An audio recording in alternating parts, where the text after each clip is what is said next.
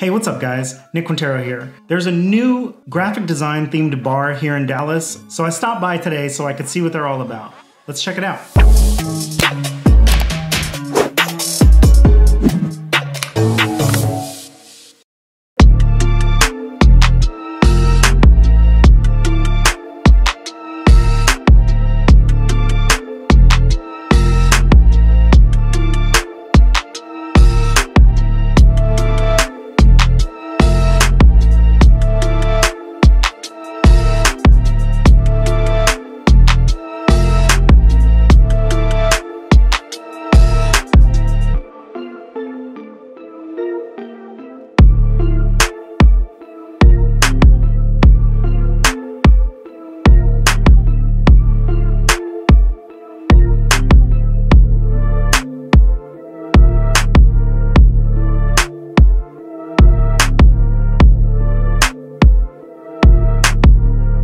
People will try to gatekeep the processes of how you do things. Tracing is cheating, or using a projector is cheating. Even the entire field of graphic design is cheating. It doesn't make any sense to not use the technology that's available to you to create art. Nobody is telling a chef that they're not a real cook because they don't start their own fire. I don't think that graphic design is cheating. I think that it's using the tools available to us to create something really great and really new. I had a friend once who was a very talented visual artist by painting, sketching, etc. And then he ended up taking a class and creating digital art through graphic design. And he called me one day and told me that he had so much more respect for what I was doing because he tried to create something in Illustrator and it was so much more difficult than he thought. And he realized it really takes a lot of passion, a lot of talent, and a lot of skill sets.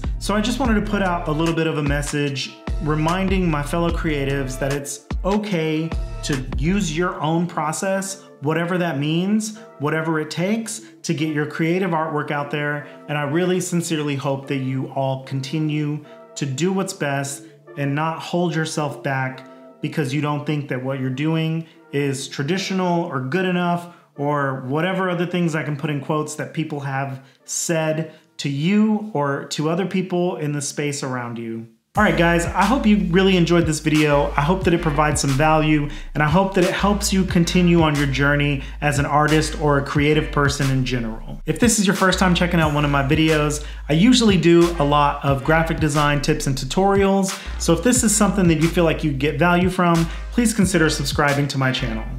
It also helps me tremendously if you hit that little like button down there because it tells YouTube that this is a good quality video and it knows that it should show it to other people who would get some value from it. You can also hit that little bell notification down there to be notified every time I release another one of these videos. If you want to see some of my day-to-day work, you can check me out on Instagram at NickQ or on my TikTok at NickQ83.